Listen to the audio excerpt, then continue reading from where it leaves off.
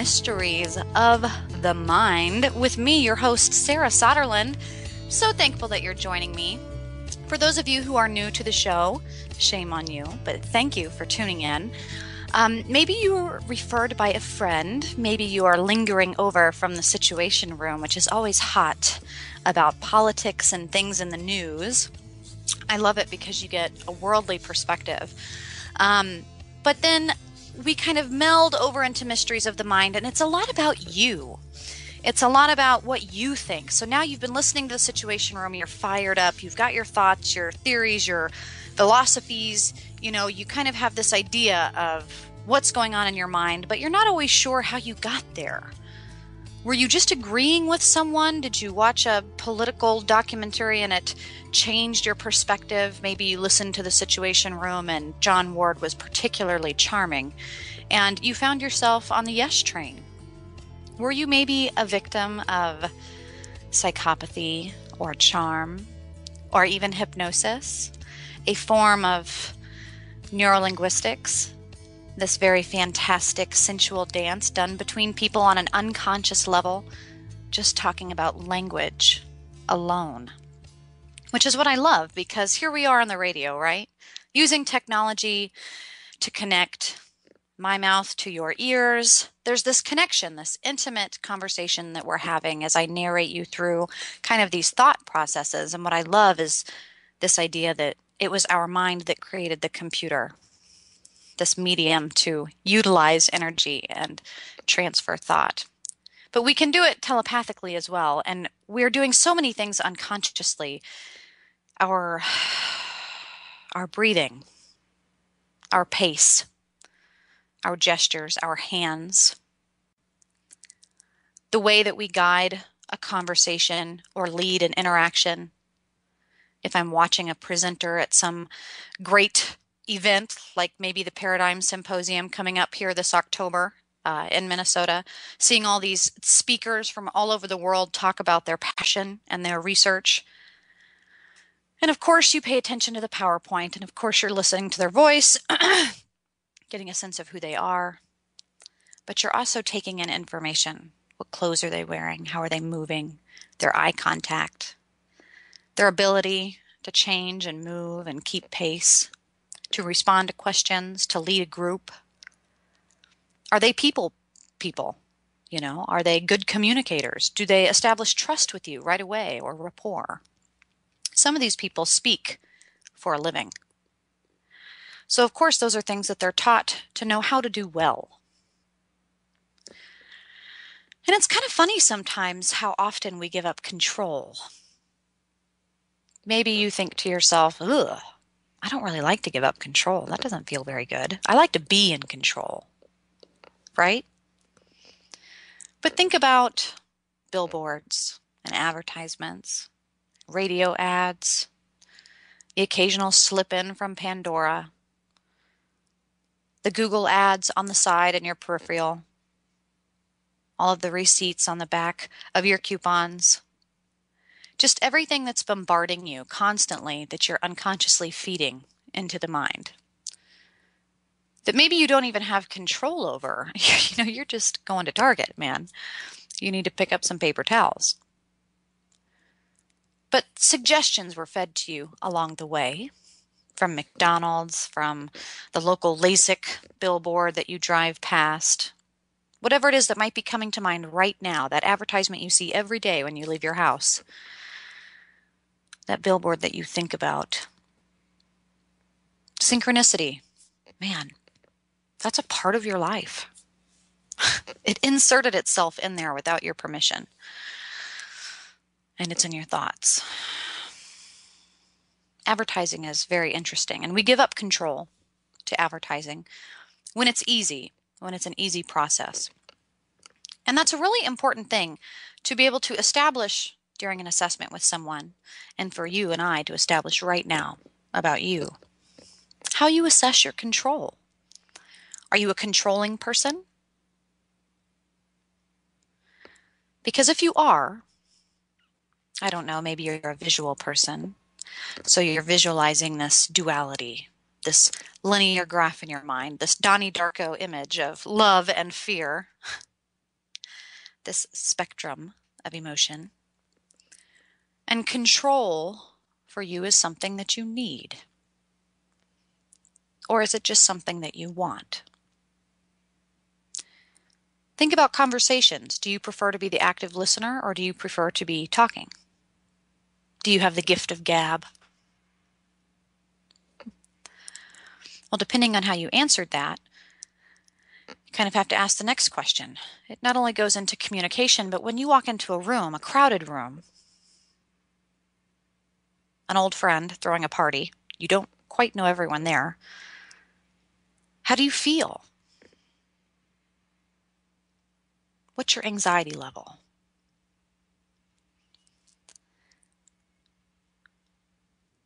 When you are a speaker at an event and you walk out on stage, how do you feel knowing that you suddenly are leading a conversation? So, through an interview or through an assessment process, as I'm asking you these questions, and we're kind of learning more about you. I'm learning your pace. I'm learning how you respond. I'm learning if your body language is going to change if I slow down or if I speed up. I'm going to establish how much control you like to have in a conversation by mirroring your body language, making eye contact more than usual. You can be flirtatious or not flirtatious and start to assess how much arousal plays into the communicative process. And the assessment becomes this dance, really. And control is very important. Control for many of us, if we go to that file in our mind, so we're going to right click on our start and go over to the computer and double click there, and we're looking at all of these folders. We're seeing all of these things in our mind that we didn't necessarily put it there, but maybe it's genetic, maybe it's conditioned, who knows, but we double click that folder and there are just folders there. And we can't change them all. Some of them are just a read-only, you know. Some of them we need to operate, at least right now. And when you look at control in your mind, what do you see? What do you feel? What is it that you're hearing play back in your mind? Where does control show itself in your life?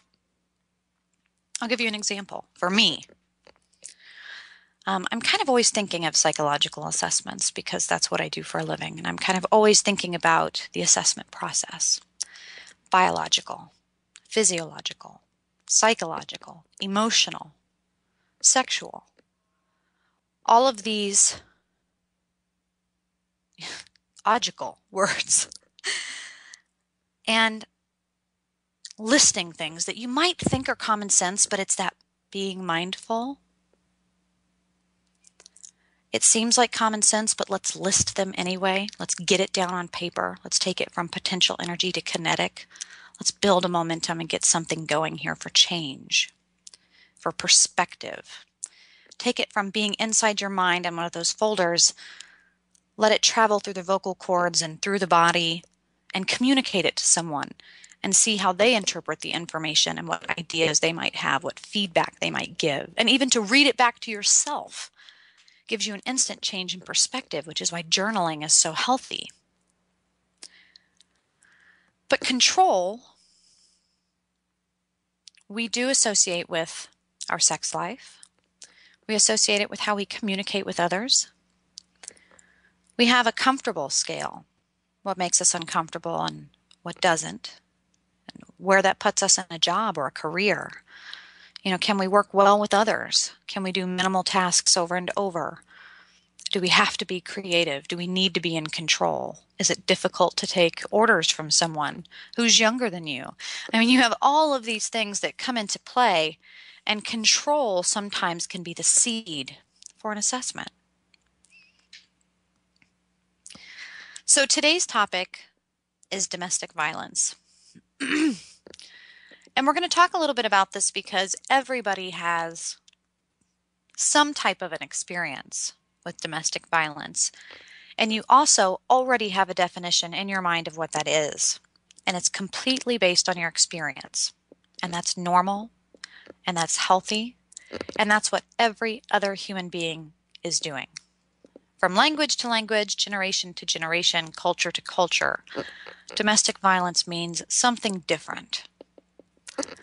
So what does that mean for you? We're going to talk a little bit more about it, and we're going to leave that definition open maybe. Maybe you can kind of highlight it in your mind and note it.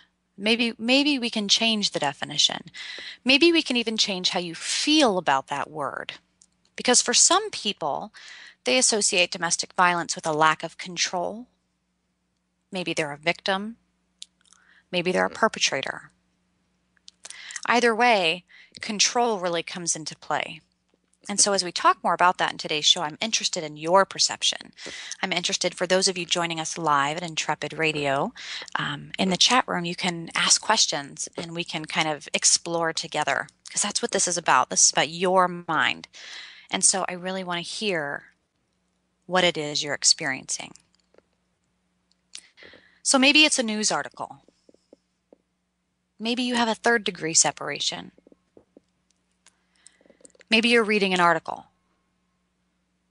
This topic really hit home for me today.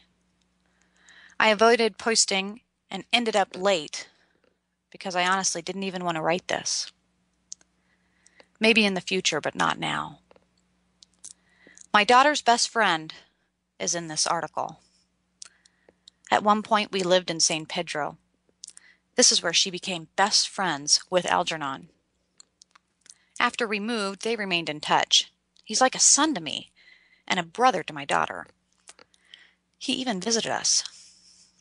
They lost contact for months at a time, but they would always get in touch with one another, talking as if no time had passed. Until June 5th, 2015.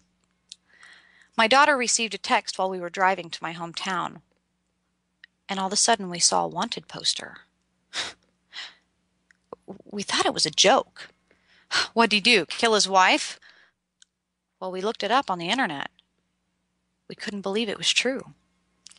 He was wanted for capital murder. He's accused of killing his wife and infant son. It was shocking. The article won't tell you what I know. However, it does give an idea based on a neighbor of what his marriage was like. I guess I chose this story because it's personal and because this marriage had every red flag listed for domestic violence. So this was a past client and colleague of mine who wrote this post. And I remember thinking how important this was because for her, her perspective of domestic violence was a separation perspective. But that's not what it was for me. And it's not what it's always been for the clients I've worked with. For example, I worked at a women's treatment center here in Minnesota. And frequently, the women that were coming in, drug overdoses, trying to get clean for the court system, for the foster care system, whatever their reason. Maybe they were forced, maybe they were volunteer. But usually they were a victim of domestic violence. And so when people use that word around work frequently over and over on a daily basis, it meant violence against women. And I tried not to let that perception change me, and I don't believe that it did, because even now, listening to my peer post this week, I still think about my experiences. Because oftentimes, control is a core belief. So if you're either a victim or a perpetrator of something like domestic violence or physical violence, violence is unique. Violence is very penetrating, and it can be very traumatic. So when we associate it with things like post-traumatic stress disorder, anxiety disorders, mental illnesses that really struggle if intervention and help and treatment isn't given, are usually related to violence. And it doesn't have to be a victim of violence. It can be a perpetrator of violence. It can be a witness to violence. So again, in my experience, domestic violence didn't mean violence against women. It meant violence at home.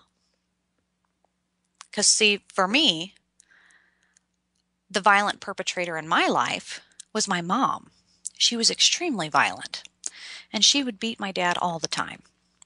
And I remember my sister and I handling it and coping with it in completely different ways. My sister would often kind of recluse into her room and bury her nose in a Terry Brooks novel and be writing stories. And I was usually sitting on the staircase chiming in and picking, standing up for my dad or screaming at my mom to be quiet. And I was very much like my mom from a very young age, very willing to step forward, very extroverted, not socially shy by any means, and in the past, quite tactless. My mom never really cared much for what other people thought. She was always very bold. So for me, until I was 9, 10 years old, domestic violence was a woman. It was a redheaded woman that was instigated by alcohol and drugs and who was a professional singer, and everyone loved her and everyone thought she was the coolest and the best. But my sister and I played rock, paper, scissors to wake her up in the morning or to make sure that she was still breathing. This was not someone that we wanted to mess with. And so domestic violence was violence against men. And it was a firsthand experience. And then my mother went through a very hairy divorce. She had an affair with one particular man that seemed to be the one she stuck with after the divorce was complete. And he, ironically, was an extremely abusive man. She went from someone like my father, who was very passive, to going through a very traumatic divorce, and then ending up in this relationship that was very self-destructive. And this man would take it to the limit and then push it some. And he was very, very abusive. And so then domestic violence changed. It wasn't just a redheaded woman, who I occasionally called Mom. It was Mike. And it was Mike until I was 15. And he beat me pretty badly. And the police finally got involved, and the process changed. But then we learn about domestic violence. Man, are you a first-hand witness? Are you a second-hand witness? Are you a victim? Are you a perpetrator? And when does that cycle change? Because we do know it's cyclical. Somehow control and stability, it changes within who we are. And risk factors for being a victim morph into red flags, what we call in the mental health world, for domestic violence. And there are some things that, again, are just very common sense. But once we start to illustrate them and find them, so it's kind of like we're doing a Control F, and we're looking in the backlogs of our computer here, we're digging in our mind, and we're going to look up red flags for domestic violence. We've kind of established our perspective, what experiences we might have, and we're going to take it even closer. We're going to take it even farther. We're going to take it even deeper. But first, you're going to have a moment. We're going to take a break. So before we go a little bit deeper into the red flags and into your history of domestic violence, we're going to take a break here on Intrepid Radio from Mysteries of the Mind with me, your host, Sarah Soderlund, and we'll take it even deeper after the break.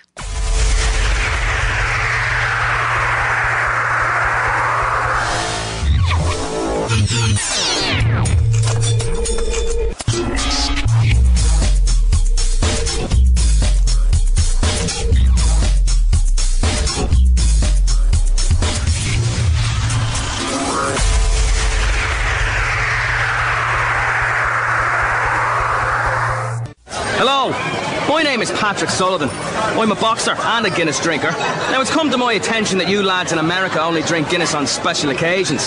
So let me tell you about that special occasion that finds me drinking a pint of Guinness. I was fighting Michael the Hammer Halleck when the referee stopped the fight in the 4th round due to excessive bleeding. As the referee led poor Hammer, covered in blood, to his corner, all I could think about was I was going to win for the first time in 57 professional fights. However, the referee soon made the discovery that it was my blood covering old Hammer. And what can I say? I'm a bleeder by nature. Now, you might be thinking, oh, and 57's not much of a special occasion. And that's my point exactly. You can drink Guinness any day. Sure, it's dark, but it drinks smooth and easy. You may even find it refreshes your spirit. So don't be so precious with your pints. Grab a Guinness, because it's good to drink. Guinness Stout, imported by Guinness Bass Import Company, Stamford, Connecticut. Oh, and if you think the Irish only bleed Kelly Green, just come to one of my fights. When we make Beyond natural dry dog and cat foods, we start with real meat as the first ingredient. We leave out corn, wheat, and soy. And we own where our dry food is made. 100%. Can other brands say all that? For nutrition you can trust and your pet will enjoy. Does your food go beyond? Learn more at purinabeyond.com. Are you looking for a really awesome and amazing graphic designer? How about an illustrator or a photographer? This is Rainey Roberts, and I wanted to tell you how you can get my designer, illustrator husband, Scotty Roberts, to work for you on your project. Do you have an awesome self-published book but no cover, or even worse, a cover that really sucks? Do you need a kick-ass logo for your company or some awesome graphic designs for your ads or website? Then get in touch with my husband for the best awesome kick-ass design and illustration. He knows his stuff, and he's been at this for more years than I've been alive. Go to ScottAllenRoberts.com. That's Scott with 2 T's, ALANROBERTS.com to take a look at his online portfolio of work, or call 651-468-8115. Now go out and kick some ass with some kick-ass graphic design. Hire my dad so he can take me to Disneyland.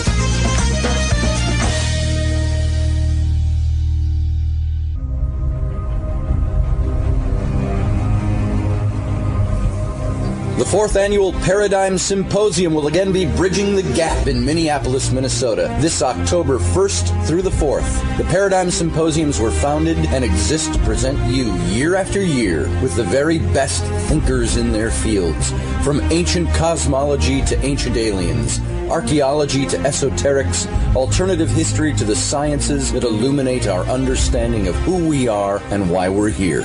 Randall Carlson, Richard Dolan, Peter Robbins, Rita Louise, John Ward, Micah Hanks, and Barry Fitzgerald, along with several other phenomenal names in their fields, will be presenting at the Paradigm Symposium 2015, held at the Crowne Plaza Hotel, Mall of America in Minneapolis, Minnesota. Get your tickets now for what will be another amazing, inspiring Paradigm Symposium. For tickets, go to ParadigmSymposium.com or call.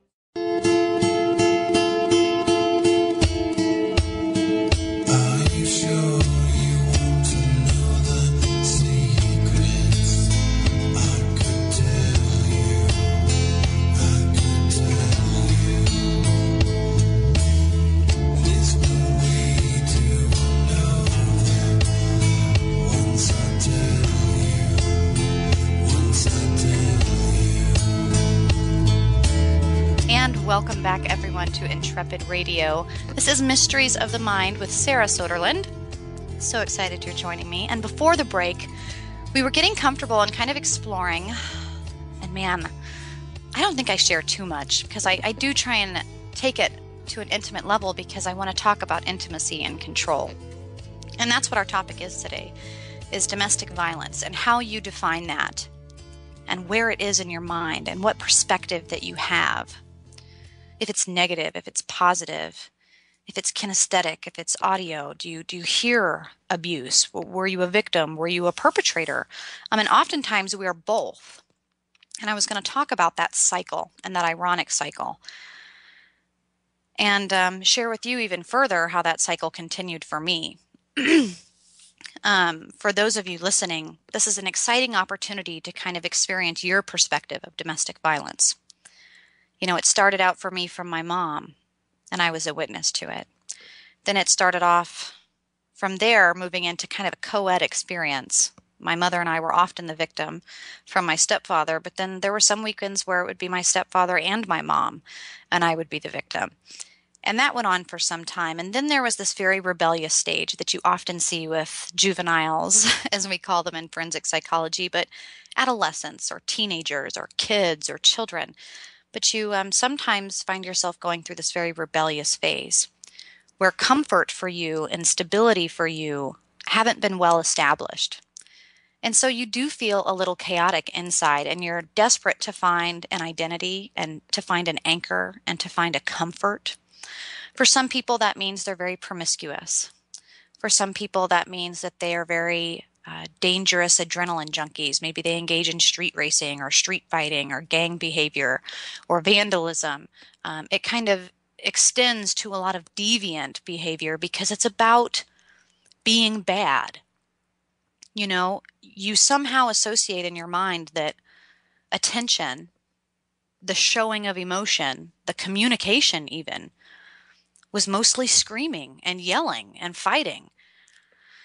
And where a healthy, quote unquote, healthy family, maybe you find yourself at the dinner table and someone's screaming at each other that you feel uncomfortable.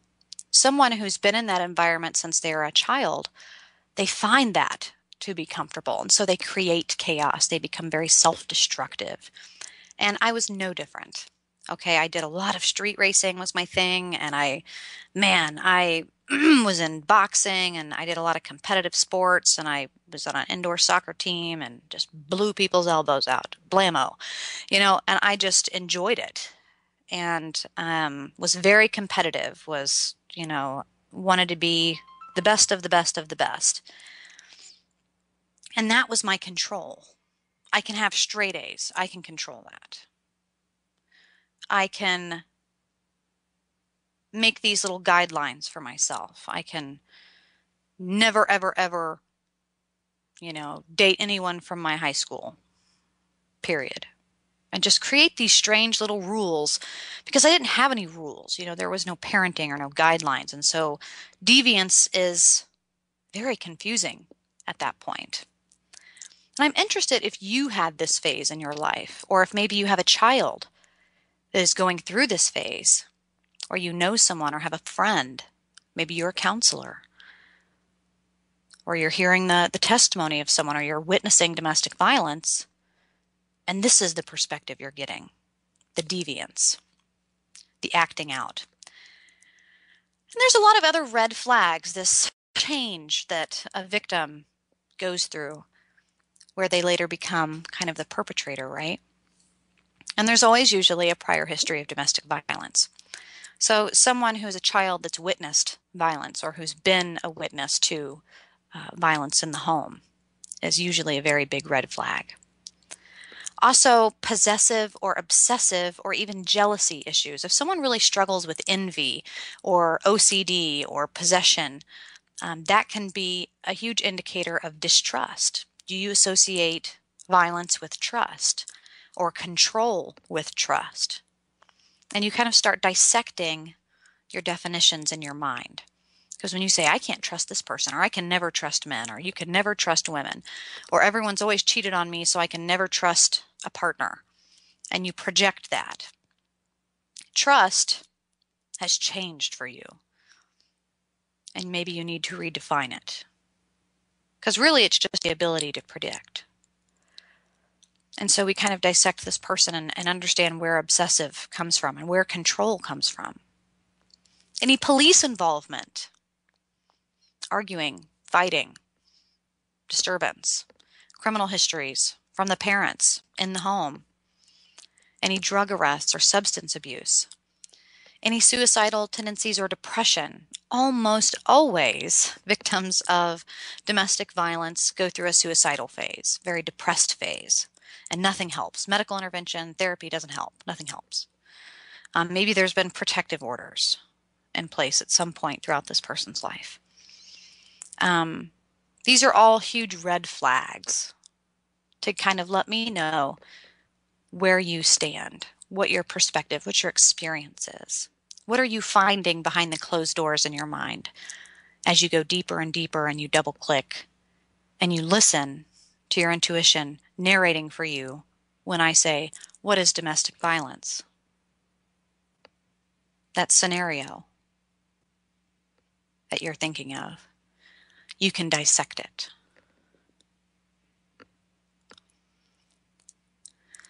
So, one of the interesting things about control is a person that is predatorial or self-destructive, or someone who's addicted to domestic violence. They've been conditioned to be this way. It almost seems like the victim usually says, man, you never really know a person until you live with them, until you know what goes on. Sometimes that's true, sometimes that's not. What do you think? Because what's unique about domestic violence is it's unlike any other crime. It can turn volatile like that. It can go from an exchange of words to physical violence. It can be either party. What's unique is statistics show us, depending on how you feel, what is your gender bias? What do you think of when you think domestic violence? Statistics shows us it's gender equal. When it comes to abuse,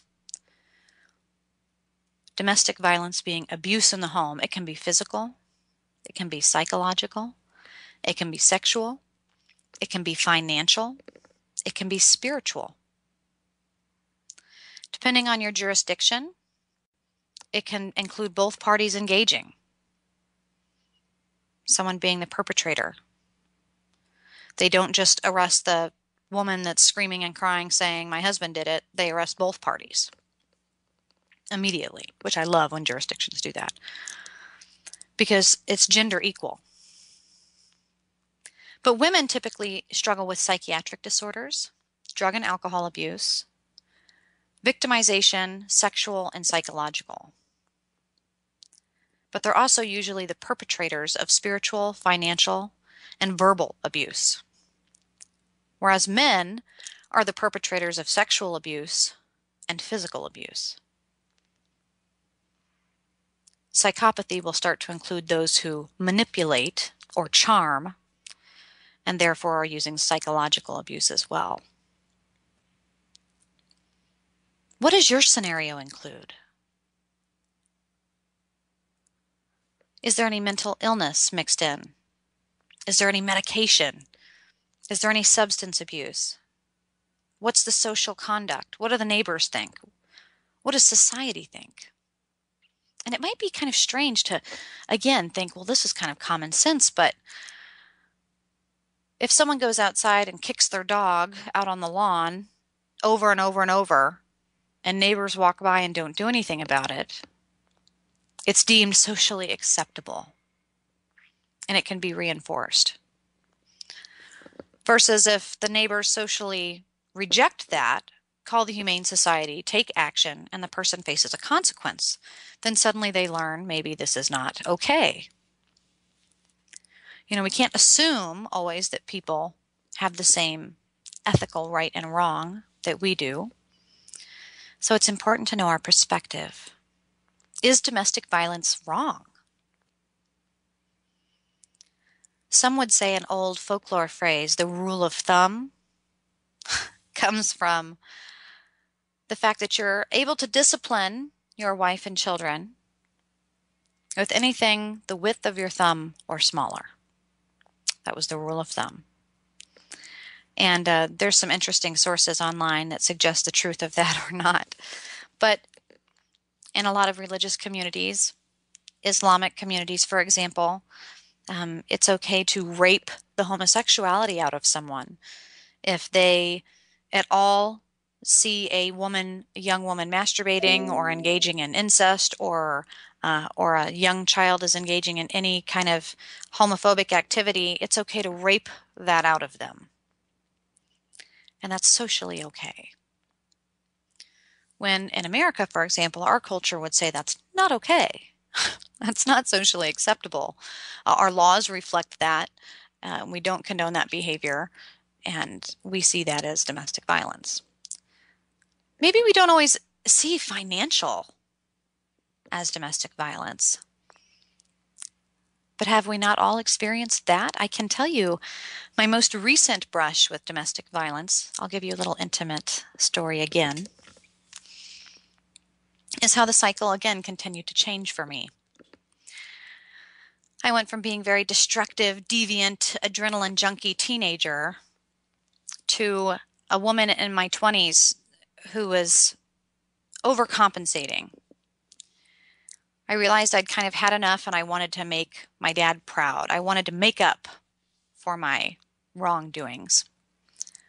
You know, my ethical code was in there and I felt shame. And I thought, you know, I can pick up these pieces. And I worked 3 full-time jobs and I, you know, graduated college and top of my class and was trying to make up for this, but I wasn't necessarily happy. And I got married to someone that, you know, my family loved and I wasn't happy. I did it because everyone else was doing it. You graduate college, you get married. You get married, you buy a house. You buy a house, you have babies. You have babies, you become PTA. I don't know. That's Southern thing. The milestones, you know, that we have in our mind. But I wasn't happy. And after we bought the house, I got to the milestone of ovarian cancer and I couldn't provide children. And I was told I could never be a mom. And I didn't know how to cope. And suddenly my comfort and my control, I didn't know how to get control. You know, I couldn't control that I couldn't deliver children. And I didn't know how to respond. I'd never been taught well by my parents how to respond to stress. And neither had my husband. We were both very young. And he went off the deep end and so did I. And it ended in a very terrible divorce. And I became self-destructive. And I remember my mom once saying, man, when you destroy something beautiful like a marriage, sometimes you deserve to go through a shitty relationship. And that's unconsciously, I listened to her say that. That was her justification as we were hiding in the closet from Mike. And here I was, 25 years old, crashing. And I did the same thing my mom did. I ended up in a relationship that was extremely violent. And I went through those red flags. Does this person have mental illness? Yes. Are they unstable? Yes. Are they financially abusing me? Yes. Are they spiritually abusing me? Yes. Are they physically abusing me? Yes. Are they psychologically abusing me? Yes. Is there substance abuse present? Yes. Do they have a history? Yes. Had they witnessed violence? Yes. And common sense. I mean, I was a smart girl and I knew these things, and my friends would see the black eyes and say, what are you doing? And I'd say, I couldn't be a good wife, so hey, why not just screw up? I was going to do it 100%, and I became very self-destructive. I just went into this cycle again. And what's interesting is both partners do engage in abusive behavior. In a way, you become a perpetrator because control is about creating chaos. So maybe your perspective is, your mom was a victim to abuse, or your sister was victim to abuse, or you were a victim to abuse. Think about how in the abusive situation, control seemed to be the person doing the violence, right? As you're at the butt end of a gun looking down a barrel, or you're huddled in the corner as someone's beating you with the broomstick, there's a level of control there and you don't have it. If you're the person screaming stop, and that's not happening, you don't have control. And so in a morbidly strange way, that cycle in our mental health or in our mental mind, that cognitive process, is to return to those scenarios, but to flip the role. We've witnessed and conditioned ourselves to know what a perpetrator looks like and how they act. As a self-defense, you do that. Unconsciously, you're watching. And so in a lot of domestic violence cases, that's where the cycle changes. The victim becomes the perpetrator. And it can be a psychiatric disorder. It can be a way of self-defense or self-medication. A lot of times the additional self-medication for the pain or shame after you perpetrate is to self-medicate with drugs or alcohol. And it's strange how the cycle, it really does spin that way. But you still feel guilt. And you know that it's wrong, but you're not always sure how to change it. But this is that opportunity right now in your mind, deep in your mind. You are aware of your perspective and how you feel about it and what scenarios you have. And you can flip a switch and turn off the light, or you can take an eraser and you can erase out some of the things you don't love. Or you can even change the way you see it in color maybe and flip it to black and white. You can turn the volume down. And it doesn't have to affect you or be a trigger for anything in the future if you don't want it to be. So at some point there has to be this change in the mind. For me, I remember sitting there the second time having gone to the hospital. And I thought, I'm turning into my mother. And I only knew how to be rebellious, and I could do that really well. So I said, okay, I'm going to be completely sober. I'm not going to socially drink.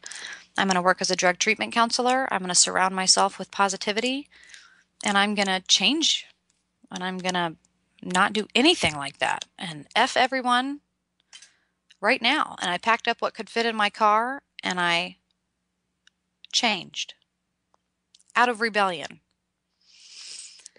But also because of that rational decision that you have to get out of the circle. You have to turn left. You have to make the turn, and you know it's going to be different and uncomfortable for a while, but you also know if you turn left, you don't have to have violence in your life anymore. There's actually a world that exists without violence. And I can tell you, it's been very difficult for me. My husband is the most patient and gentle and kind Scandinavian man. He's never said a negative thing in my direction. And I have tried to instigate it. When I'm having a really rough time, when my mom died, when I'm volatile or hormonal or whatever, freaking out, there have been times in the past where I tried to instigate an argument. And he just said, I'm not doing it. And you have to change the way you communicate. It took me a long time to learn that I don't have to be putting other people down, because my mom always did that. She was always the Simon in every conversation. And so that's where that obsession comes in, that compulsion, that OCD often is branching away from domestic violence, because it's a way to establish control. It's a way to project control, that nitpicking. Sarah, make sure you do this, make sure you do that, make sure you do this. If company's coming over, you got to clean. You got to match this with that. That nitpicking. If you're an astrologer, maybe you call it the Virgo in me. But that stems from somewhere in there. And what I love is maybe you're listening right now, and the scenario that comes to mind when you hear domestic violence isn't anything extremely traumatic. Maybe it's something very minimal. But that's your trauma scale. So there's still triggers for you. There's still emotional attachments, associations. Your perception still matters very much. And so I'm interested if you've had intervention. Intervention for domestic violence, oftentimes it has to be something supported by the family, by a support system. It's really, really difficult to make the change and turn left, to break free from someone who, again, it's very common sense, but typically domestic violence, abuse in the home, is done by those we love. We deny it. We refuse to believe it. We believe in that person. We love that person. My mom also had her good days. And so there's conflict and intimacy and attachment. And making that change can be difficult, especially if it's a sexual partner, a financial partner. That makes them an emotional partner. And when it is behind closed doors, physically abusive increases with intimacy as well. And they say that a quarter of the population will at some point in their life experience domestic violence. That's 1 in 4 people. That's a lot. So it's important to remember those red flags we had mentioned, and to not be attracted to those, and to avoid those. To consider yourself in the cycle and maybe considering that left turn. Knowing the outcome and wanting to change it, or identifying risks for individuals and for perpetrators. Whether or not you're going to be the person needing an intervention or staging an intervention. And not like intervention that you see on television, but just giving help to someone, giving them options. Sometimes that's extremely important. So I'm interested, for those of you joining me, especially in the chat room, how you feel, again, about the definition of domestic violence. How do you define it?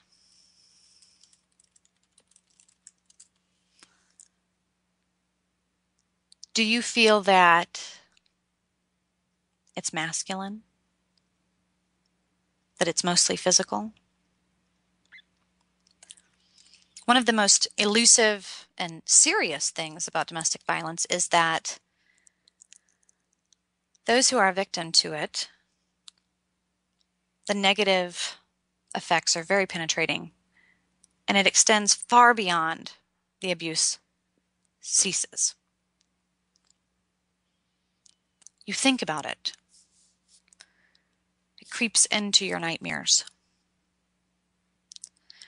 Or in my experience, for example, my 3-year-old will punch his 1-year-old brother in the face. And I'll reach down and want to grab his arm and say, "What are you thinking?" And for a moment, I'm fearful that violence is genetic, that that's my mother running through my veins and their veins, and that I need to manage it more than other parents. Whereas someone else might just say, or maybe they just think, it's normal. Brothers are forceful. It affects a core belief in me. That I know a lot of the theories of domestic violence that state that it is social, or that it only happens in the lower class, but come on, we all know that's not true. It happens in every class and in every culture.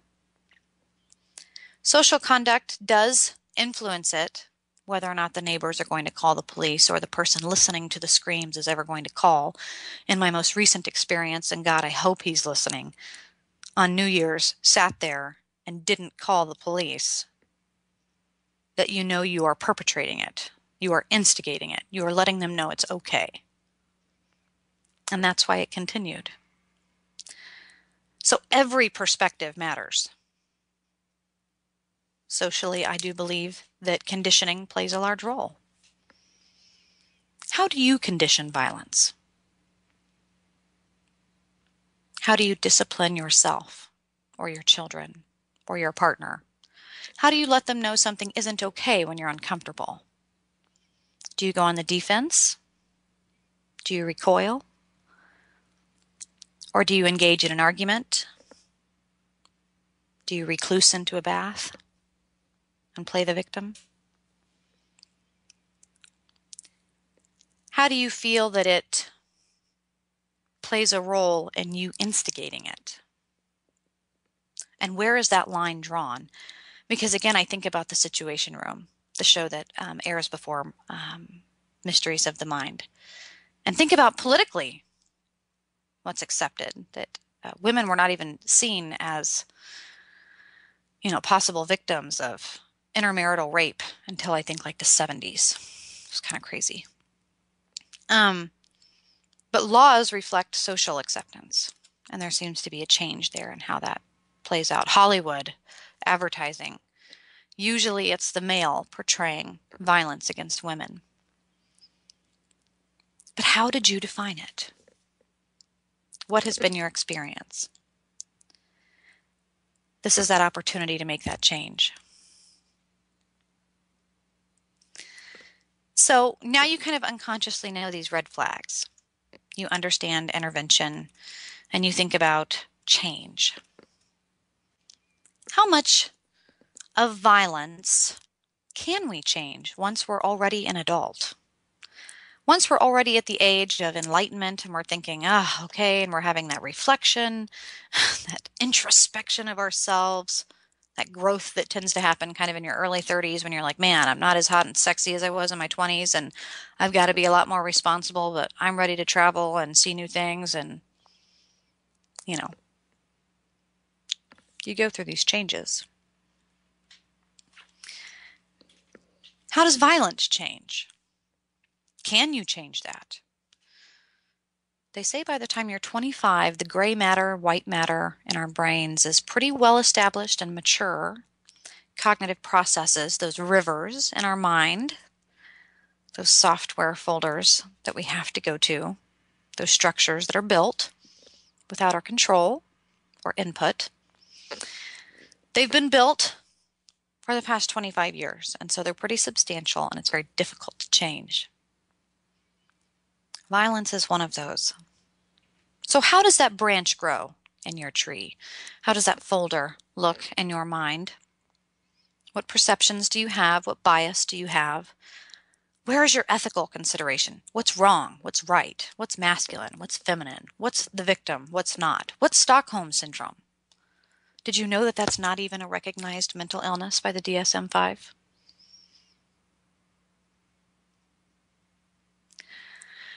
It's interesting to kind of consider that usually perpetrators of domestic violence are between the ages of 25 and 40. They are of the most intimate in the relationships, and they engage in multiple acts of abuse. It extends over a long period of time, and there's a 54% return rate for the victim back to their perpetrator.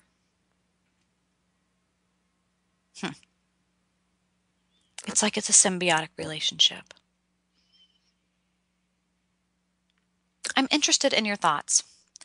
I'm interested in your experiences with domestic violence, what has possibly helped you with treatment or in helping others that you've experienced be a victim or perpetrator of domestic violence. And I'm really interested in your stories. So feel free to join me on social sites such as Facebook /The Paranormal Sarah, or Twitter @ParanormalSarah. Or you can check me out online if you just Google, double-click, and explore. Kind of go deeper and deeper into the Google world of the Matrix. I assure you, you will find a way to connect with me, and I would love to hear your stories, and I would especially love to hear your feedback from today. Did you make any changes? How do you define it now? Learn more next week on Mysteries of the Mind with me, Sarah Soderlund, here on Intrepid Radio.